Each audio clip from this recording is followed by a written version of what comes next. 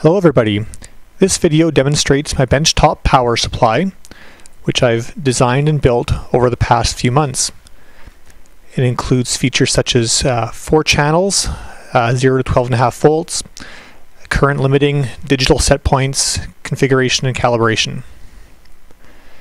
First, we see the case and the internals.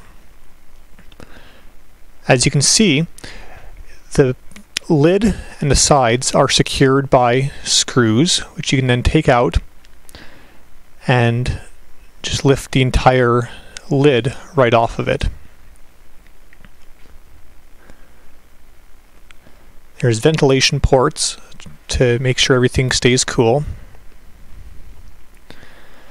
On the inside, we have 4 identical channels, which are made from the same circuit board.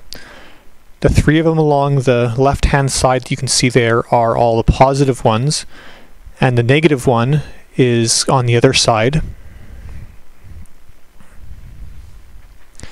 There's 2 switch mode power supplies, which are configured as plus and minus 15 volts, each of which can source up to 7 amps of current. The fan on the back of the case blows directly over the first 2 channels, which are the higher amperage ones. Those 2 can go up to 5 amps each. The other 2 channels, the 3rd channel and the 4th one, which is negative, can supply up to 1.5 amps each. And the components are sourced differently, so they provide more accurate current sensing. The digital display with the set points and readouts is controlled by an Atmega AVR32U4 microcontroller. The user interface consists of 2 rotary encoders. The one on the left controls the voltage, the one on the right controls the current. Initially, when you start up, you see a list of all the channels. Hold down the rotary encoder on the left to get into the edit mode, and you can just push the ones on the left or the right to switch between different channels. Each channel has toggle switches to turn the power on and off for a given channel. You can modify the voltage and the current in either fine or coarse modes depending on how fast you turn the encoder.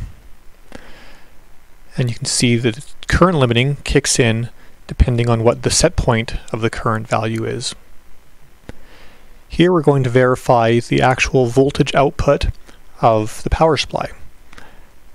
So we set the multimeter in voltage mode, plug it in, and sure enough, we're pretty much dead on.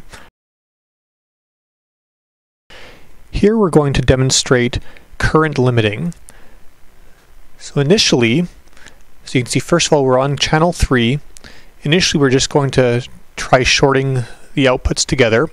You can see we have the set point at 25 milliamps, and as we do it, the current limiting is enabled.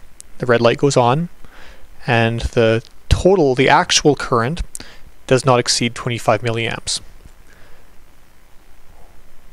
We're now going to hook up an LED directly to the output. Now, as you know, if you tried hooking up an LED to a non-current limited power supply, it would promptly blow the LED, but here it doesn't. We are once again limited to 25 milliamps. We can adjust this, and if you look at the brightness of the LED, as we turn the limit down, it goes down. As we turn the limit up towards 35 milliamps, the LED gets progressively brighter.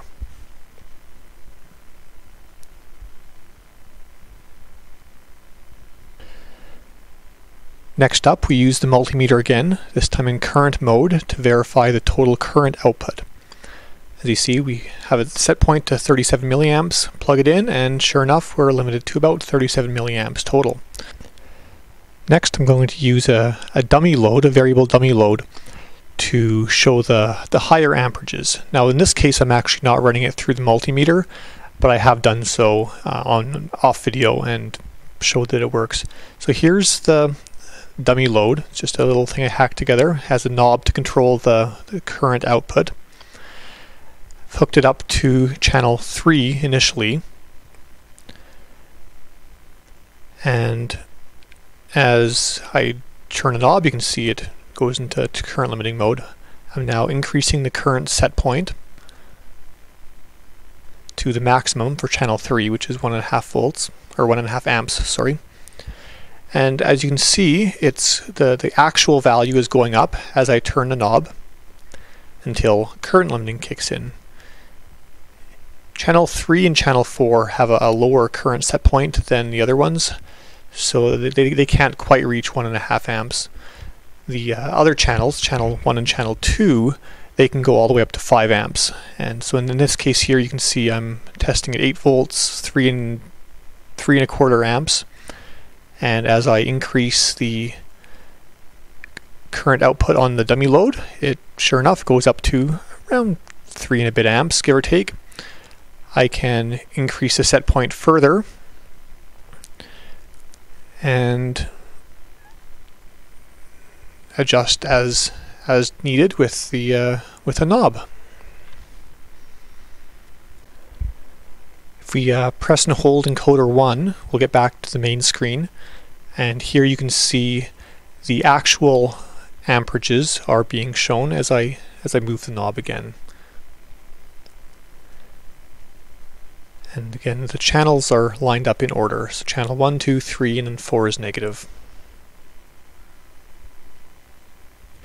In order to simplify the configuration and calibration, instead of doing everything on the microcontroller, I control it with a computer over USB. So we plug in the USB cable and start to run the calibration software. It's just a little Python script. And you see options there. You can change calibration of channels and then other things, change the voltage or current. Here you can show the calibration. So this is the calibration points that have already entered into the system. You can recalibrate everything or just a single one. So in this case I selected do everything. I'm just going to quit out of there though, because I don't really want to recalibrate everything. It takes a few minutes. Here you can see the startup voltage is 5 volts, and you can do the same thing for current. You have the calibration of the different values. You can recalibrate, you can change the power on. So right now it's set to 50 milliamps, and I'm going to change that just to demonstrate here. I'm going to change that to be 500 milliamps, and at this point it's now been saved to EEPROM on the microcontroller. So we quit out of there, go back to the power supply, turn it off, and turn it back on again. And if we go into edit mode, we'll see that the current limit for channel 1 is, lo and behold, 500 milliamps, just like we configured.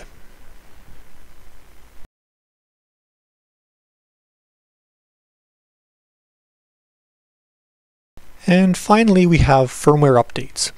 Now, it wouldn't be very fun if you had to take the entire system apart to do a firmware update, so we have a little utility called PSDFU, which sets the power supply into device firmware update mode, which we can then upload our program just over the DFU programmer. So you can see it's uploaded properly. Go back, the display is blank. That's what shows that it's in DFU mode. If we now cycle power, it will come back with the new version of the firmware. It's as simple as that.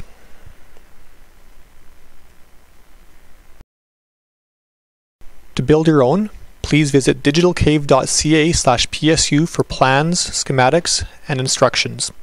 Thanks for watching.